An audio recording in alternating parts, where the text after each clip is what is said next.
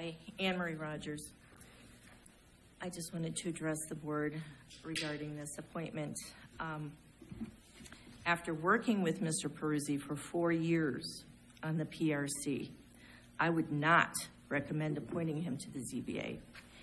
In my opinion, he does not have the thoughtful temperament necessary to hold a position of this nature.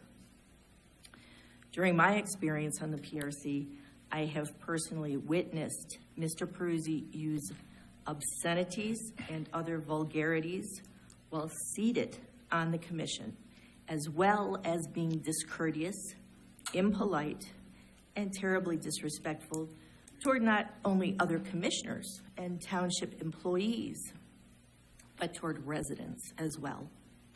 His apparent unpredictable and angry nature would not be an appropriate fit for an appointment of this type and importance.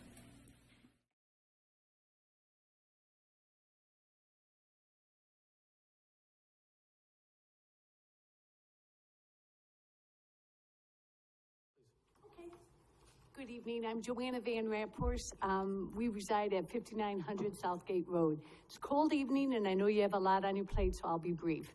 I attended last night's Board of Trustees meeting, and normally I let things roll off my shoulders when I hear something egregious, but something I heard last night was so egregious I need to bring it to your attention.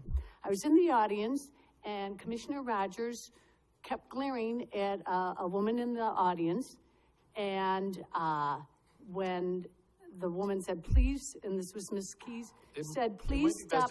Can we try to discuss issues and not personalities so much? Well, she called a taxpayer and a resident, you're a whore. And normally we're all grown-ups here, but that's below the low standards that I've been seeing lately. It's low enough that I've come out on a cold evening to say, I expect and I hope that our park commissioners can display more decorum in the future.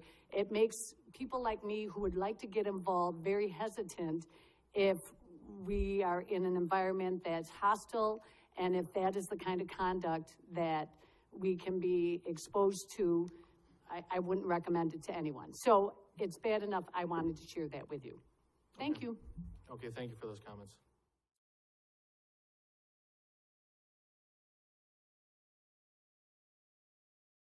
Speak. I just want you Absolutely. I am permitted to speak and clarify what happened. She stated that I made a comment to her and that I had been glaring at her, which was untrue. I was looking back at another member of the audience, and she actually threatened to take my eyeball out.